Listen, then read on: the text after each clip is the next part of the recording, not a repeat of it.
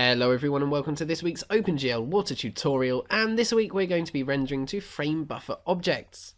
So usually when we render our scene we see the result on the screen, but we can also render our scene and store the result in a texture instead of putting the result onto the screen. Once we've rendered the scene to a texture, we can then use that texture just like any other texture, and we can render it onto 3D objects, 2D GUIs, or whatever you want. So that's what you're seeing on the screen now. What I've done here is to first render the scene to a texture, and then I've rendered the scene as normal to the screen, but I've now used that texture that I created to texture this GUI in the top left corner here. And because I render to that texture every single frame, the GUI texture is constantly being updated. So what has all this got to do with rendering water? Well, if you have a look at this water here, you can see the reflection of the scene on the surface of the water. And the way that I've done that is exactly the same thing that I did with the GUI here. I first rendered the scene to a texture, and then I rendered the scene to the screen as normal, but I then used that texture that I rendered to earlier to texture the water's surface. And if you choose the correct camera position when you do that first render pass, then you can create an accurate reflection of the scene.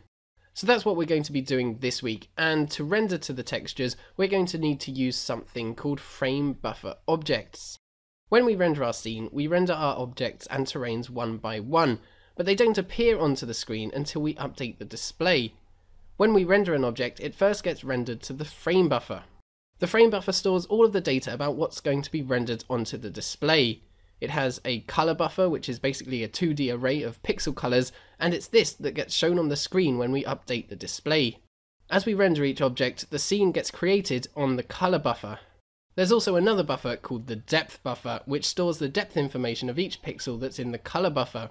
When you render an object with depth testing enabled, the object will first be checked against the depth information in the depth buffer. This tests whether the object you're rendering should be in front or behind the other objects that you've already rendered, and it then discards any pixels that are hidden. So if you render an object that is completely hidden by another object, then the depth test will notice that and the color buffer won't be updated at all, hence you don't see the object on the screen. There are also some other buffers like the stencil buffer, but we don't need to worry about them just yet. Once you've finished rendering the scene to the frame buffer, you update the display and the image in the color buffer is put onto the screen. You can then clear all of the buffers and render the scene all over again for the next frame. However, we don't just have to render to this one frame buffer, we can also create our own frame buffer objects. Once we've created a frame buffer object, we can give them attachments such as a color buffer and a depth buffer, and then we can render objects to this frame buffer instead of the default frame buffer. So before we render anything, we now have a choice where we want the object to be rendered to. We can still render to the default frame buffer, which would eventually be displayed on our screen, or we could render to one of our own behind the scenes frame buffers. So let's say we choose to render to our frame buffer object here, and let's render a dragon and a couple of trees.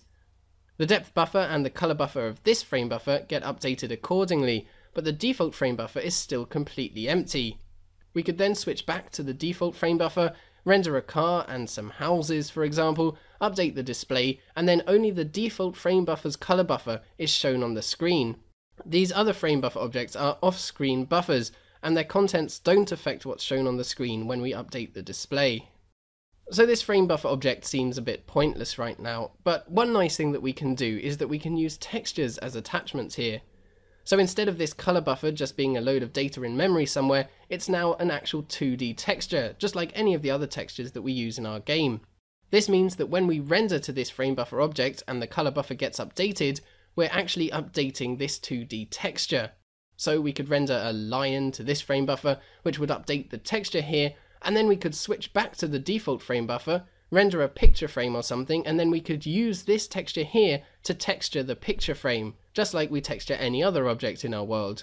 So we can create a texture using frame buffer objects and then use it in our world, which is exactly what I've done here, except I'm not rendering a lion to that first frame buffer object, I'm rendering the whole scene. And it's not only the color buffer attachment that can be a texture, any of these attachments could be a texture, so the depth buffer here could also be a texture if we want, and then that would allow us to sample it in the fragment shader at some point if we wanted to, which we most definitely will in future tutorials. So for the purpose of rendering water, we're going to be creating two frame buffer objects, both with depth buffers and color buffer attachments. In one of these, we'll render the reflection texture, as I mentioned earlier, and in the other one, we're going to render the refraction texture. And we're going to be using these textures in future tutorials. Both of the color buffer attachments here are going to be textures, of course, so that we can use them to texture the water's surface, but the depth buffer of the refraction texture is also going to be a texture, because this will basically be storing the depth of the water, and we'll want to sample that in the fragment shader in the future when we're rendering the water, so that we can do some nice depth effects. So in this tutorial, I think it would just be easier if I give you the code for the frame buffer object and then take you through it instead of trying to program and explain it at the same time. So you can download the code for this class in the description of this video and then just put this class into your water package. So I'll just quickly explain all of the OpenGL related code here so that you can understand what's going on. So we'll start down here with the code that we use to create a frame buffer object. So just like when we create any other OpenGL object, we first call a glgen method, and this is glgen frame buffers, which gets a new frame buffer ready for us, and it returns the ID of that frame buffer. Then, just like with VAOs, VBOs, and textures, if we want to do anything with the frame buffer, we have to bind it. So we call glbind frame buffer, it's a frame buffer that we're binding, and then we give it the ID of the frame buffer that we want to bind. Then this line here just tells OpenGL which color buffer attachment in the currently bound FBO we would want to render to, because you can actually add multiple color buffer attachments to an FBO, and then you would have to select which one you're rendering to. But we're just going to be using one color buffer attachment, so we'll always be rendering to color attachment 0. So that's how we create a frame buffer, but then we have to add the necessary attachments to it. So this method here adds a color buffer texture attachment to the currently bound frame buffer object. So most of this code should be fairly familiar, as we've done this before when creating textures. The only new line is this one here, which adds the texture attachment to the currently bound frame buffer object, and it sets it as color attachment 0, which, as I just said, is the color attachment that we're always going to render to. The final parameter here determines which mipmap level of the texture we want to use, and seeing as we haven't generated any mipmaps here, we just want to put 0. Then down here we've got another method for adding a depth buffer texture attachment, which is pretty similar, except we set the format of the texture to a 32-bit depth texture, and we put GL depth attachment as the second parameter in the GL frame buffer texture method. Then down here we've got a method to add a depth buffer attachment that isn't a texture, and these non-texture attachments are called render buffers. As you can see, it's pretty familiar stuff: a glgen method to get the ID of the new render buffer, and then a glbind method to bind the render buffer and allow us to use it. We then tell OpenGL what we're going to be storing in the render buffer, which is of course depth information, and then we attach it to the frame buffer as the depth attachment using the GL frame buffer render buffer method. So once we've created our own FBOs, we have the choice as to whether we want to render to the default frame buffer or to one of our own frame buffer objects. To tell OpenGL that we want to render to one of our own frame buffer objects, we have to bind the relevant frame buffer object, and then everything that we render after that will be rendered to that FBO. To bind a frame buffer object, we simply call the glbind frame buffer method, and we put in the ID of the frame buffer that we want to bind, and then we change the resolution of our viewport to the resolution of our frame buffer objects, because we can actually choose the resolution of our FBOs when we create them. And I've got the resolutions up here, which you can change if you want, but the lower the resolution, the less expensive it is to render to. If we want to switch back to rendering to the default frame buffer, we simply have to call the glbind frame buffer method and put in a 0 as the ID. Anything we render after that will be rendered to the default frame buffer. The only other OpenGL method that we need to use are these here, which are fairly self-explanatory and are just used to delete all the frame buffers, texture attachments, and render buffer attachments when we close the game. The rest of this class is just simple Java code, so it should be easy for anyone to understand, and what it does is to create two FBOs, one with a color buffer and depth buffer texture attachment, and the other with a color buffer texture attachment and a depth buffer render buffer attachment.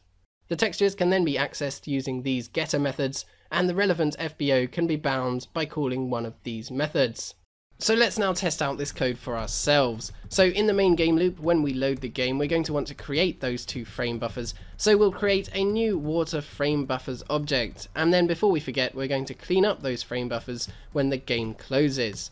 So every frame we're going to want to render to one of those frame buffers, and to do that we need to bind the frame buffer that we want to render to. So here I'm going to bind the reflection buffer, no particular reason why, and then we're going to render the scene to that buffer, but notice that this doesn't include the water or the GUIs.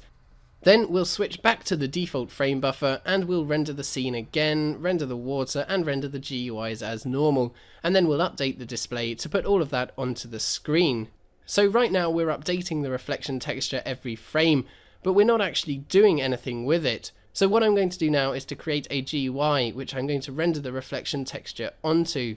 So I'm going to do this before the while loop, and I'm just going to paste this in. So what I've done here is to create a new GUI which uses the reflection texture, and I've put it in the top left of the screen.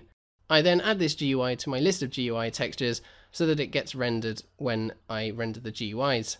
You don't have to render it to a GUI though, you can render the texture onto anything you want, but just make sure that you're not rendering it onto anything that gets rendered when you're rendering to that texture. You can't render the texture onto something that then gets rendered to the texture that you're rendering onto something that gets... It'll create a horrible paradox and your computer will explode, so just make sure that you don't do that. So now if I run the game, it should all be working, and you can see here that in the top left corner of the screen I'm rendering that GUI, and on the GUI is a slightly lower resolution rendering of the scene. And it will be upside down because of the OpenGL texture coordinate system, because for OpenGL the y-axis on the textures is inverted from what we would normally use, but we'll talk more about that next time. So that is going to be it for this week. Next time we're going to be using clipping planes to only render the necessary parts of the scene to the FBOs. If you haven't seen yesterday's devlog video about the PvP updates in my game, then you can give that a watch. A link to that is on the screen now, and you can keep in touch with me via any of my social media pages. Links are in the description below. But yeah, thank you guys very much for watching this video. Do subscribe if you haven't already. Have a fantastic week, and I will see you all next time. So for the purpose of rendering water, we're going to be creating two frame buffer objects, both with depth buffers and color buffer attached, both with depth buffer, both with depth buffer, both with depth buffer,